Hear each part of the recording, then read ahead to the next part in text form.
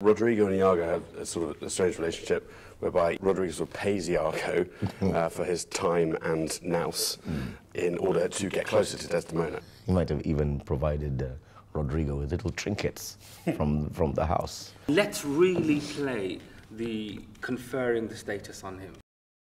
Tush, never tell me. I take it much unkindly that thou, Iago, who has had my purse as if the strings were thine, shouldst know of this. Blood, but you'll not hear me. If ever I did dream of such a matter, abhor me. Thou toldst me thou didst hold him in thy hate. Despise me if I do not. 3 great ones of the city in personal suit to make me his lieutenant off-capped to him. And by the faith of man, I know my price. I am worth no worse a place. But he, as loving his own pride and purposes, evades them with a bombast circumstance, horribly stuffed with epithets of war, and in conclusion, none suits my mediators. I follow him to serve my turn upon him. We cannot all be masters. No, all masters cannot be truly followed. For, sir, it is as sure as you are Rodrigo. Were I this Moor, I would not be Iago. Now, what if we go the other way around with this scene? Use your masculinity. Use your martial status. Tush, never tell me. Come on. Much unkindly Rodrigo. that thou, Iago, who has had my purse as if the strings were thine, shouldst know of this. Blood, but you'll not hear me. If ever I did dream of such a matter, abhor me. Thou toldst me thou didst hold him in thy hate. Despise me if I do not. 3 great ones of the city in personal suit to make me his lieutenant off-capped to him. And by the faith of man, I know my price. I am worth no worse a place. But he, as loving his own pride and purposes, evades them with a bombast circumstance. And in conclusion, none suits my mediators. I follow him to serve my turn upon him. We cannot all be masters. No, all masters cannot be truly followed. For, sir, it is as sure as you are Rodrigo.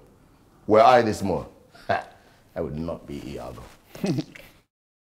And then let's see what happens when we get to the moment when he has the racial epithet. What a full fortune does the thick lips owe if he can carry it thus.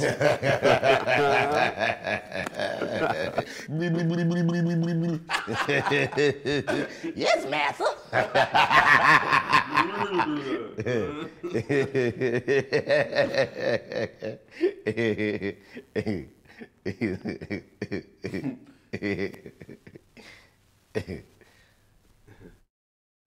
What a full fortune does the thick lips owe if he can carry it thus. And suddenly he starts pouring this racist invective into his ear. It's going to get him And I think particularly if he has just made you very nervous about using that sort of language. What a full fortune does the thick lips owe if he can carry it thus.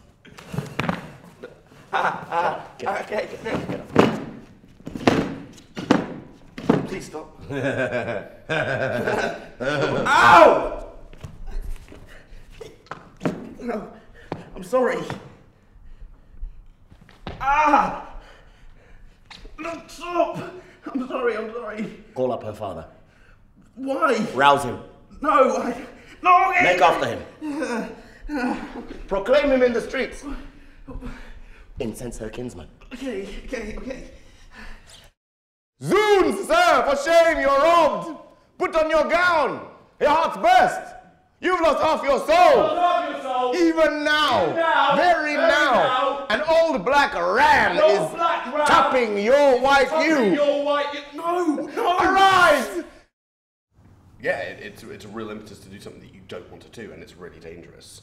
And I don't think that Rodrigo really has the balls, potentially, to be doing this kind of thing, actually, unless he's in like a really volatile state. So what we're doing in sort of in the show, I guess, is that it's just so amped up and upset. But this is also like a really obvious physical threat. And I quite like the idea of being used as a puppet because he is throughout the show. Yeah. He's just the puppet the whole time, whilst considering himself potentially to have some autonomy. In this version, it's less conspiratorial. it feels like Iago is the bully.